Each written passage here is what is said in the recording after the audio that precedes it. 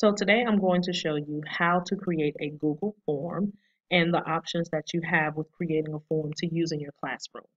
So I want to save this form automatically to my drive. So whenever you see the 9 dots or squares here, this is your apps launcher and it just shows you all the applications that they have available.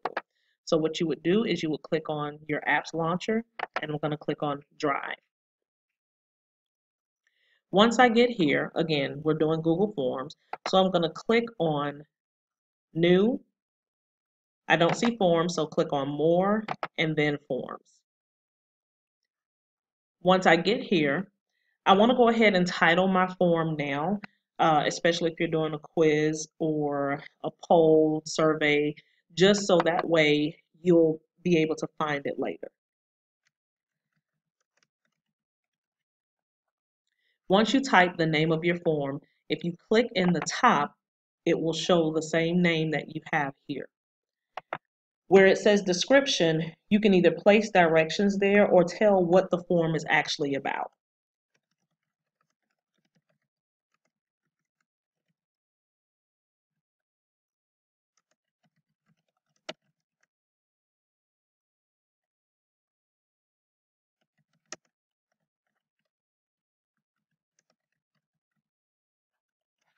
Okay, so if you notice, it automatically generates a section for untitled question, option 1.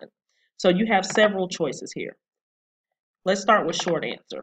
So let's say I want a short answer, which would be 1 to 2 sentences. So I would type my question.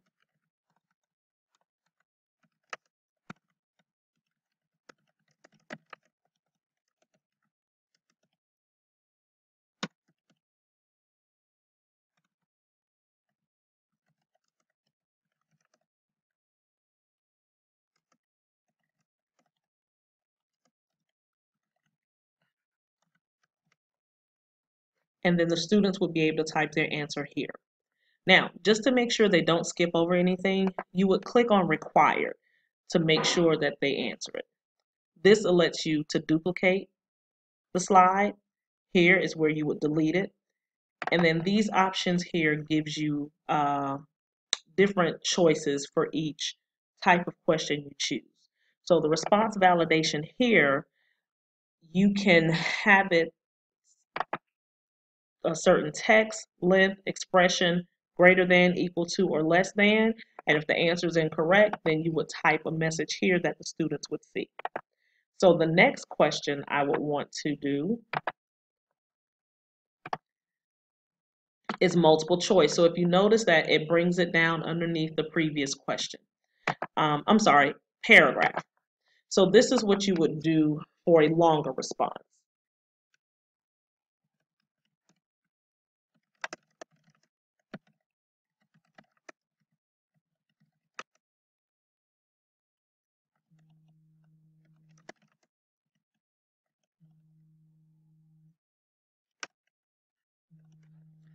So here they can type up type up several sentences into a paragraph form. Again, you can click required. If you click on the 3 dots, again, you get the response validation, same thing. Is it a certain length or a certain expression you're looking for? Do you want them to have a certain amount of characters? And then you would put whatever information you would get here. So the next one we'll do will be multiple choice. So with the multiple choice, they only get the option to choose one answer.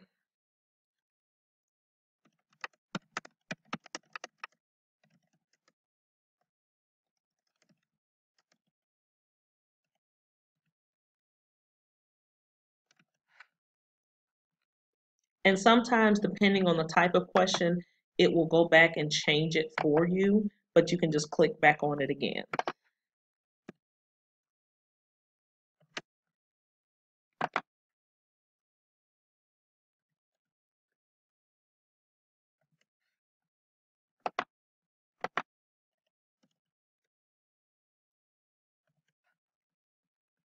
Okay, and again, if you click on the 3 dots, you can go to a different section based on the answer. So this one is slightly new. So let's say that they actually get this answer correct, and your next two set of questions are about full moon. So what you can do is you can say, for this answer choice, you want them to go to a different section, click to next section, or you can have them submit the form, because now you know this is what they know, so there's no need to keep answering more.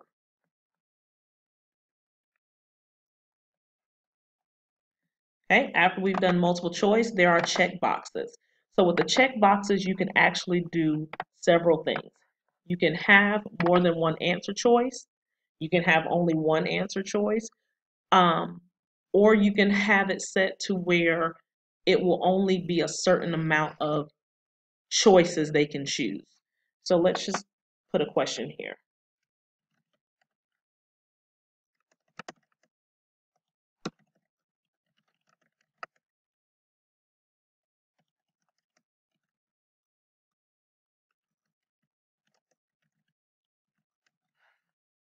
Okay, so I'm going to put in a couple of options here.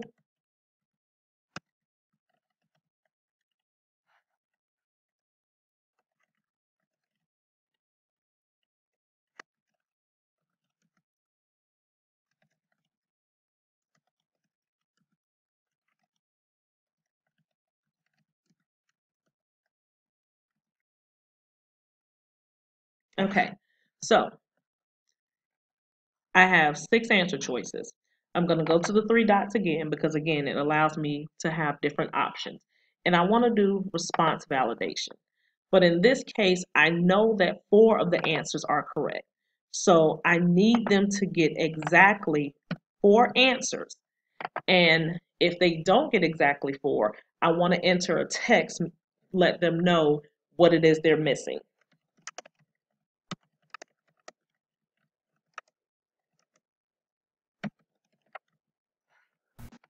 So now, just so you can see what it looks like so far, we're going to remove this because I actually don't need this. We're going to preview it. So if you click on preview, this is what the student will see. What side of the moon is dark during a new moon phase?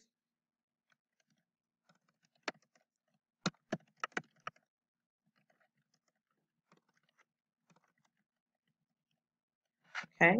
What is the difference between waxing and waning?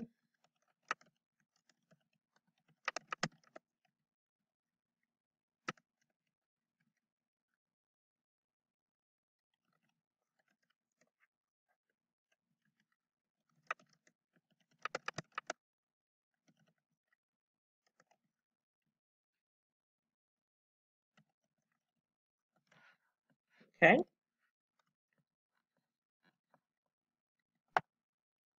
How much of the full moon is lit? And then here is where we had the student to be able to select multiple answers. So if you notice, I've only clicked one and it immediately tells me I need at least 4 choices. Now it's not going to say whether their choices are right or wrong, but as soon as I pick 4, then it goes away. So we're going to go back to our test key. Okay. So after your check boxes,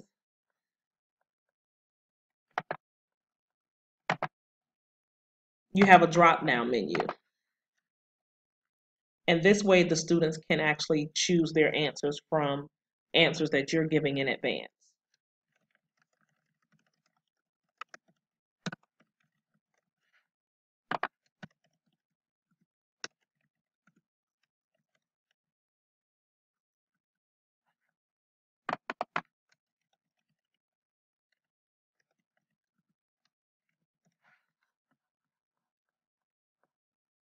Now, if you're wondering what these dots are on the side, it allows me to actually move the answer choices in a certain order.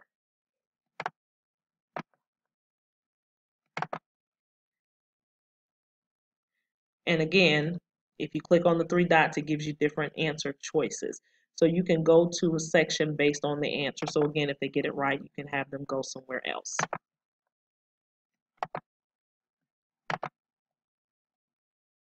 You can upload a file. You can actually do a scale. The scale is good if you want to get a general idea of what they actually know. And you can actually label them as well.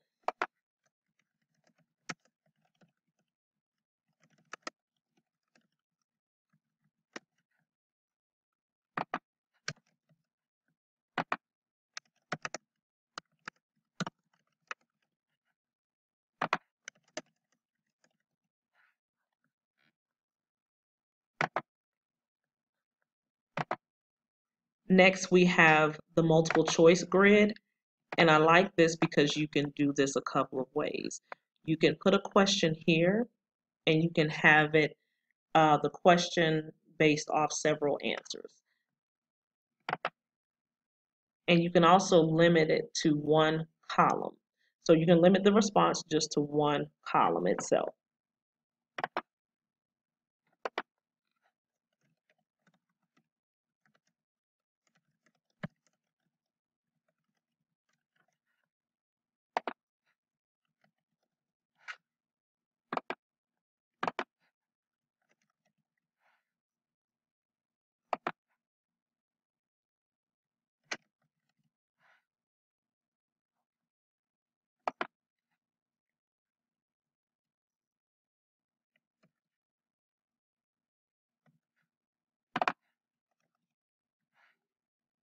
Okay, so we're going to go up and preview this so again you can see what it actually looks like from the student's point of view.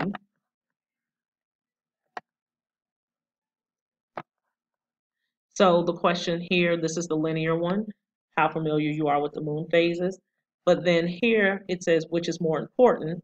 You have your columns and your rows. They can do each one answer per row.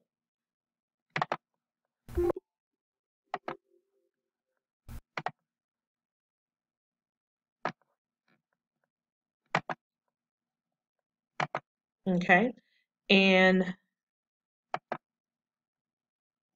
you also have the checkbox grid.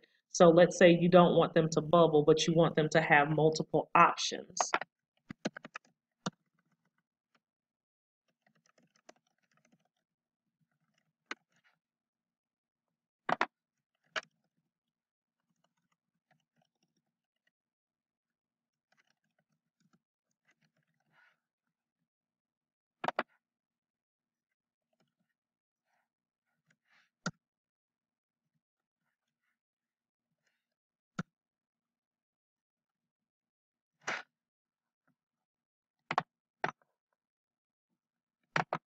And then this last one, you can do dates automatically or the time. So let's say you want them to be able to put in a date.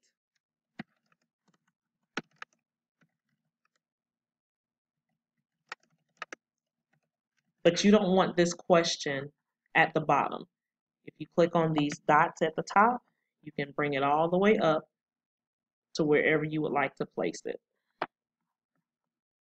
And then to add more questions in the order that you'd like, you can go back down to the last block, click on add questions again.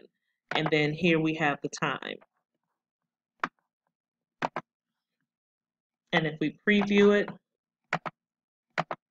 it allows them to select the date, or they can type it in to AM or PM, and then they would just submit. I hope this helps.